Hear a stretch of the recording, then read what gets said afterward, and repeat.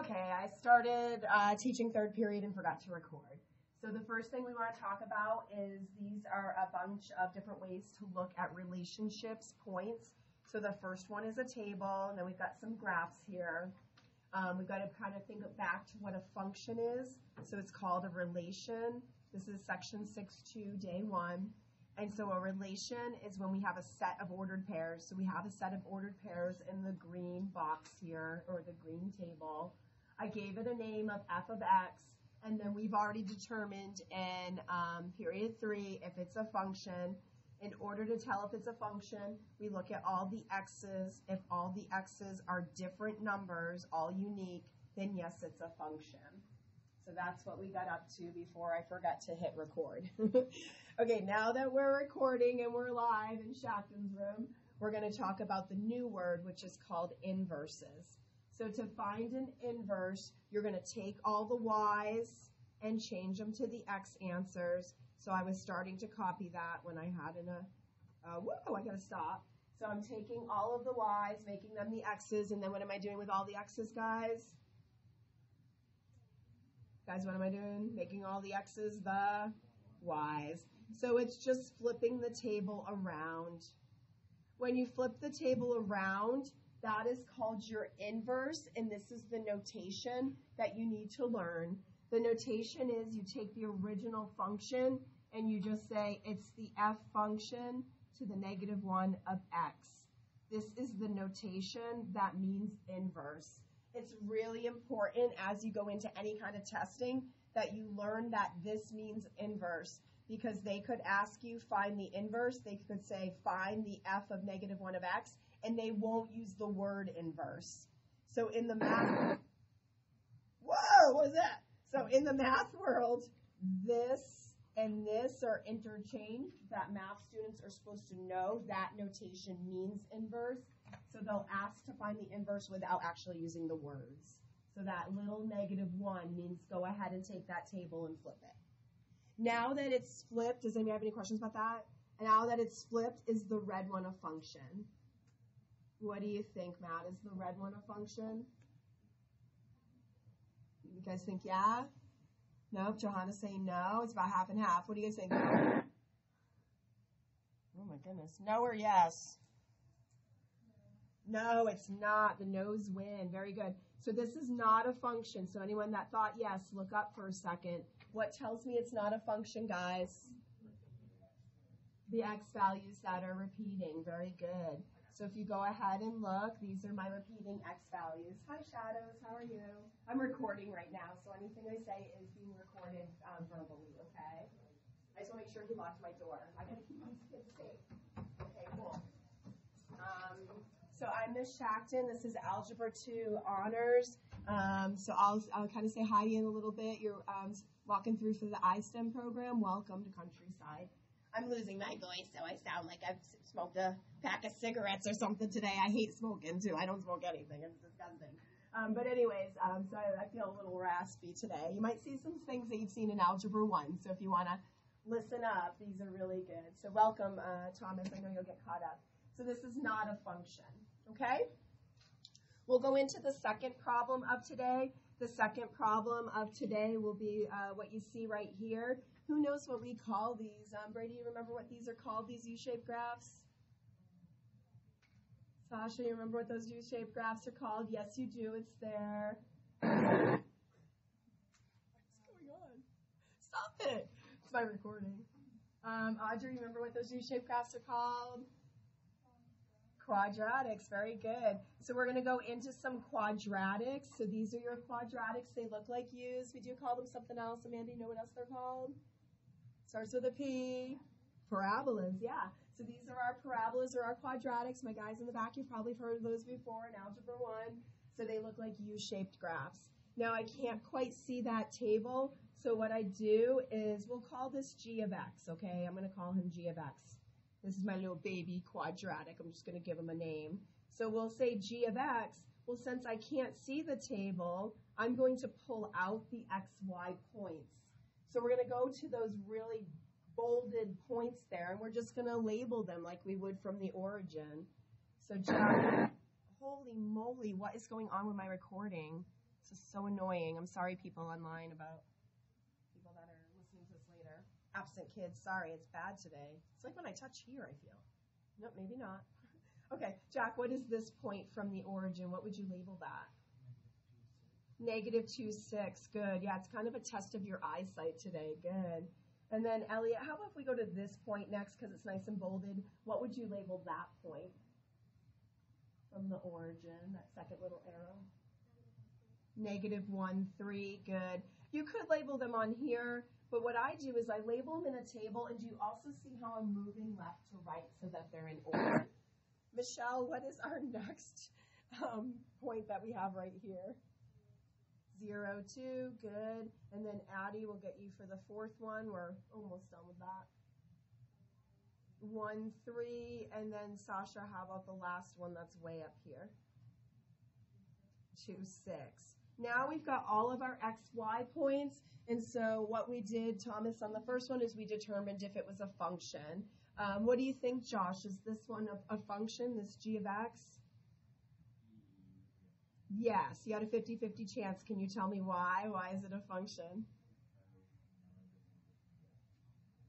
Good. I don't know if you guys heard that in video land, but none of the x values are the same in the x column. Very good. So yes, it's a function. And now that I know it's a function, I can go ahead and I can inverse it. Now the inverse symbol, Thomas, looks like this. If I label it g of x, this is your inverse symbol. It looks like g raised to the -1. It's really weird, but it's their notation for inverse. And before you came in, I was telling them when you go to SAT and ACT, they're not going to tell you to inverse. They're going to say, find the g of, we're possessed today, guys in the back. I'm so sorry. Find the g of -1 of x. I just hope it doesn't stop. I don't care if it makes a little noise. So yeah, this is the notation for inverse. So a lot of times they don't use the word inverse, and we need to know that notation means find the inverse, because you're going to leave SAT and you're going to be mad at yourself. You're going to say, I remember that g of -1x. I didn't remember what it was. You're going to get home and you're going to be like, oh crap, that was just changing the x's and y's. I could have done that. That's another one I could have gotten right on SAT. Huh? Oh, you think it's the speaker? The other one? Problem. If I drop it on the floor, will it be better? Probably not, huh, Jack? Okay, we'll see. Okay, anyways, let's go ahead and reverse this. We're going to take all the y's and now make them our x's. And what do you notice is happening here? Caesar, what happens when I change all those y's to x's? Is it a function anymore? No, why is it not? What happened? The 3's, yeah. So see how the 3's repeated? This is in your Algebra 1 class too. I don't know if you guys in the back are geometry or Algebra 1. But in order for it to be a function, you can't have any repeating x's. It won't pass what's called the vertical line test. Well, I'm going to go ahead and help you here. You want to know a little hint? Every single quadratic, every single one, everyone that looks like a U from the start or an even upside down U is always, yes, a function. And every single time you inverse it, it becomes a sideways U. We're about to see that in just a minute, and it's not going to be a function. So that's a little hint there. Whenever you see a U-shaped graph, you're going to go, yep, function, not function. The reason I tell you that is when we graph this, you're going to feel like you're doing it wrong, possibly. You're going to go 6. What do you think it is? You think it's a stupid connection over here? Oh my gosh, it's driving me nuts. You think it's the speaker? Do I really need the speaker on to record though? No, can I turn it off? Now it's going to be like they don't hear me or something, right? Because isn't my voice going through the computer right now? That's what I think it is. Because if I bring the computer away, like when I walk back there, they can't hear me anymore. So I noticed that when I recorded my welcome video. Okay, technology is not my jammy jam here. So if you're going into ISEM and any of the tech things, you can help me later on in life. So anyways, we'll go ahead and graph this. But when you graph this, it looks like 6, -2. Doesn't it look like I'm doing it wrong? And then I go 3 and -1 and 2, 0, and I start to think my answer's wrong. So if you know the U is always going to turn sideways, it's going to give you a little more confidence when you graph it because you are doing it right. It looks like this, a sideways U. Now you got to label it in some way. You can label it with the notation, or you can color code. So if you want to color code like I am, then I'll know which graph is which, or you can just put a little label on it. Sorry about all the static. Okay, we've got one more to do on this page. What do we call this one? Let's see. Maddie, what is this type of graph? It's not a quadratic. We call it a, when it looks like this. Natalie, what is this graph called when it looks like that? A line, good. Josh? Linear, good, yeah. So the third one we're doing here, letter C, is a line. So a line will inverse to another line. Linears, whenever we change them, it's a line and a line. That means the domain for all of these, what are the x values? Domain is all real numbers, yeah. How about the range? All real numbers. So lines are the easy ones. I always think Algebra 1 was easier than Algebra 2. It's your beginning, right? And in Algebra 1, you always learn about how to graph a line. If I have anybody walk in my classroom in Algebra 2, they usually can throw out at me y equals mx plus b. But they don't always remember the parabolas from Algebra 1. So these are your lines, so they're your basics. So a line inverses to a line. Let's see what it does for the points. I'm calling this h of x.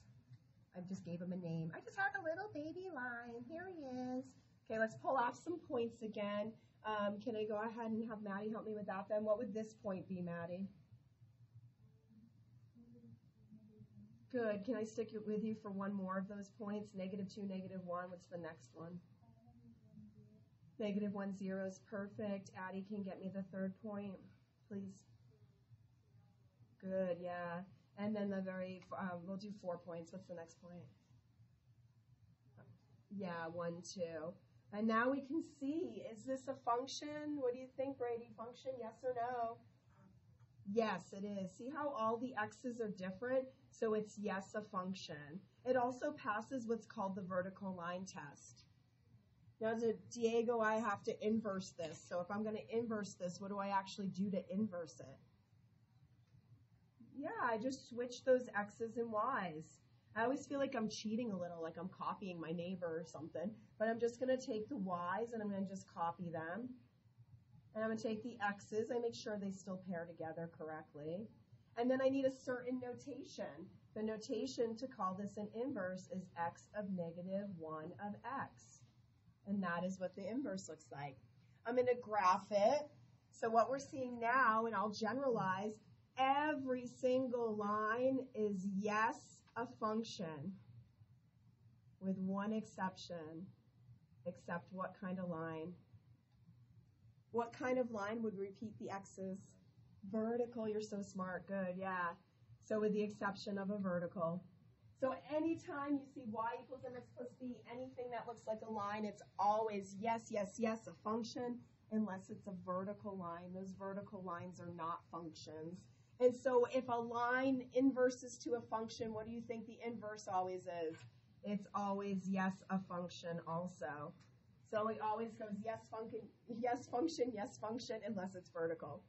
Okay, let's get that on the graph. Everybody can finish this up on their own. -1, -2, 0, -1, 1, 0, and 2, 1. And we are good to go. Now, I made a little change to the notes, so if you copied the notes you won't have tomorrow's, you might want to print out the last 2 pages that are uploaded on Focus. Otherwise, you'll just have to get a piece of paper when you come in and you'll just hand copy. I was going to add cubics. These will hold off until we get into the next section or a different section. Cubics are x's raised to the third, and they look like squiggle graphs. They look like little squiggly graphs, kind of like that. And they always inverse to a sideways squiggle. So we probably should be covering them, but we're not going to cover them in Module 6. We'll cover them later on. We're going to graph those cubics as we go further. I made a note at the end. I have no idea why I made it at the end of what our inverse symbol looks like. I made my notes and I was like, why didn't I put that at the top? But that's the symbol that you'll always see. That's a big idea moving forward. And we've got 2 graphs to do, and we're good. We are going to go on to the next page of notes if you printed them. Any questions at all? Grab the calculator off the wall, okay? Go ahead and grab that. And I'm going to share my calculators with the ISEM kids and just say hi to them as you guys are getting this page either copied or you're going to go ahead and just get it out if you copied it already. You don't need the title really because we already know what section we're in. And what I did is I moved this lesson up a day. So you can just get, this is still day 1. You haven't been here for 2 days, even though it seems like that. The other thing is if you're copying, please don't copy this. You don't need that. And then this is our first year with a new book, ISEM kids, so like a couple of changes. I don't usually have this many changes. And then we're going to graph 2 things in here. So I'm going to let them play along too. We'll get them a calculator. It's such a boring day to just listen to me talk. Let's see. Here we go. So what we're going to do is now we're going to graph. I'll give you guys discipline. You're doing the best calculators ever. Maybe you can show me how to learn on this under again. So maybe I'll see the calculator. If you play around with them, they're like really good. You can't use them till geometry. So if you're going to take geometry next year, you would go ahead and buy that calculator. So about $20. But it's way, way worth it. Let me see if everybody's just about ready to get started.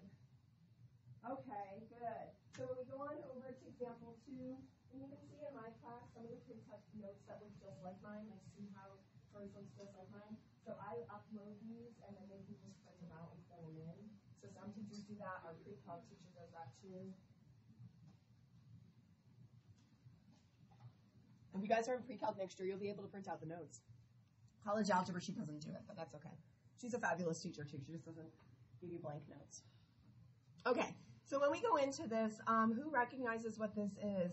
Michelle, if I say y equals 3x plus 2, do you know what kind of function that is? What does it look like, or what does it make?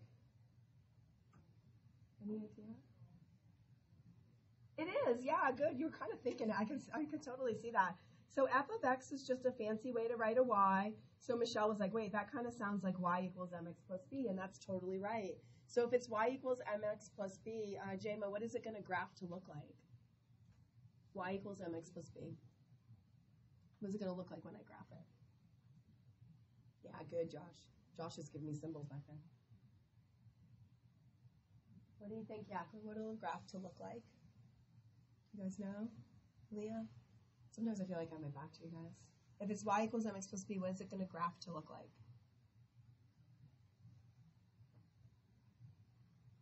Anybody remember? It's just a normal line. Yeah, it's just a line. Does anybody remember how to graph it? What's the first thing we're going to put on the graph? Go ahead, Johanna.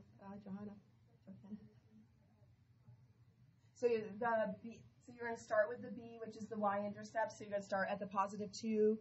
Very good. And then do you know where to go from there? Up 3 over 1. So she's using the slope. Is that coming back to people now? So we go ahead and we have a y-intercept and we go up 3 and over 1. I do like how repetitive our book is. So for my guys in the back that are new for the ISEM 2, you always graph the y-intercept and then you go up 3 and over 1. That's my kid's an 8th grader, so I know what you guys are learning in Algebra 1. This is on her test today. Are you guys in Algebra 1? Yeah. So you're probably doing systems right now where you graph a line and they intersect. That's what her test is today, yeah. So this is graphing a line, right? So they're doing the same thing. We just go harder in here. So this is the continuation. So it goes up 3 and over 1 and down 3 and over 1 and down 3 and over 1. She was doing substitution and elimination too. Those were other methods that she was doing last night when she was studying. Okay, so that's our line. We want to label that. That's the f of x.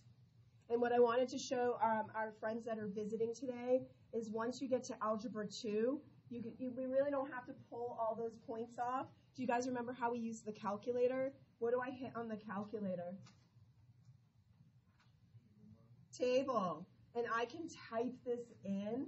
This is really cool. So if you guys want to try this, you hit table, 3x plus 2. You just type it in, and Thomas can help you too if you want.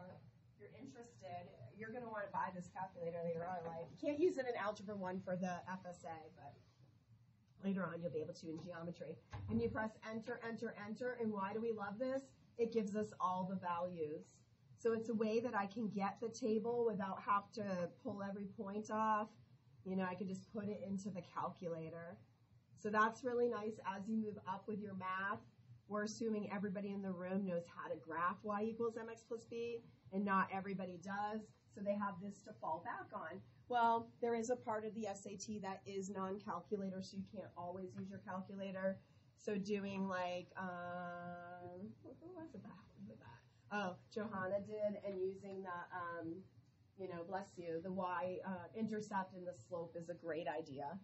So now we have a great table. Since we have the table of f of x, what am I going to do now? Jema, how can I get the inverse? Just switch them, yeah. We'll go ahead and switch them. So we're going to take the y's, make them the x's. Take the x's, make them the y's. We'll be doing a similar concept tomorrow when we algebraically solve these, not graphically. And now we're going to graph that. Oh, wait, is the purple one a function? Aiden, what do you think? Is the purple one a function? Yeah, it is. All of those x's were different. Also, that'll help our Algebra 1 kids. Functions is on your FSA. I taught Algebra 1 last year. And then we'll go ahead and do -4, -2, -1, -1, 0. Ooh, sorry. 2, 0. 5, 1. That looks good. We've got another line. What about this inverse, Elliot? Is this inverse going to also be a function? The green one? Yeah. We know that a line will always inverse to another line, and that's because all of the x's are different. All of those input values are different is what they call them.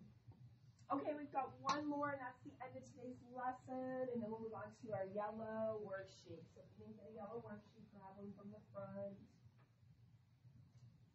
You guys want a yellow worksheet? See something new? Or you just, okay, sure, Thomas, grab one for your friends back there. I have enough for extras. Go back and show your Algebra 1 teachers what we're doing in our Algebra 2. You're going to testing out, you can say more than that. Yep, you're exactly up to the one that I'm about to do. Yeah, no, I like when you guys consolidate your moves. I'm the same way. I'll go to a faculty meeting and I'll be making an answer key at the same time, or I'll be watching TV and making an answer key or grading.